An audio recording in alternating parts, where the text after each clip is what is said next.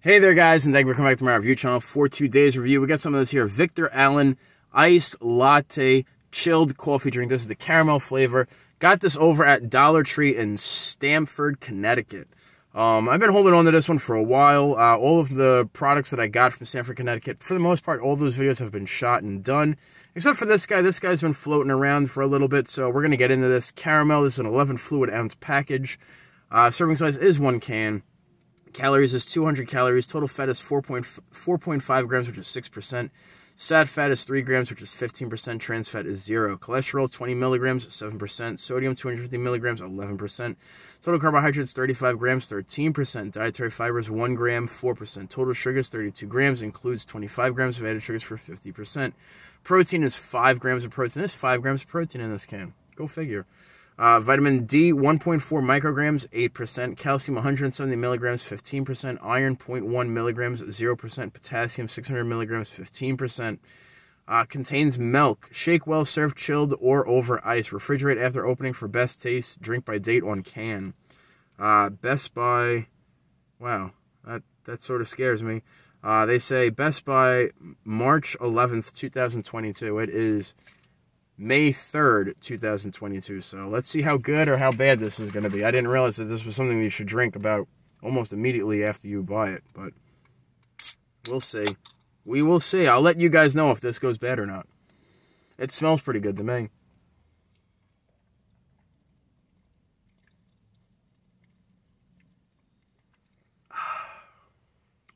You know, I got no complaints with this product. None whatsoever. It is absolutely delicious. Caramel coffee in the same can as a Red Bull. So, it's, in my opinion, they say that you get 15% more as compared to a 9.5 fluid ounce iced latte.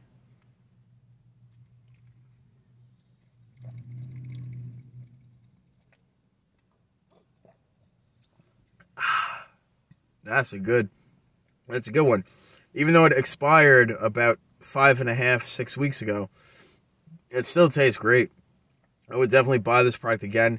And Victor Allen, you know, don't sleep on him. The man, he's an up-and-coming coffee maker. He wants to go up against Starbucks and Dunkin' Donuts. And, hey, first step is to get the product out there and get people knowing what your product is. This is tasty. For $1.25, you're not going to find a better cup of coffee. No less than a can. You can take it with you. You can bring it in the house. You can refrigerate it. The whole nine. This is a staple. You need to try this if you enjoy coffee, to be honest.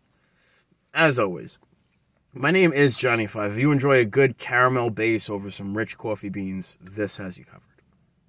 As always, my name is Johnny 5. If you enjoyed this review, make sure you give me a thumbs up. Show me something in the comment box down below. Suggest what things should I review. Let me know.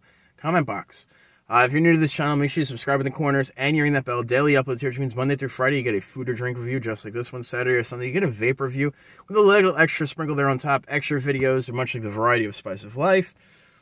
To get your extra videos, though, this video needs to be seen 25 times date of publish, or any of my videos 25 times date of publish.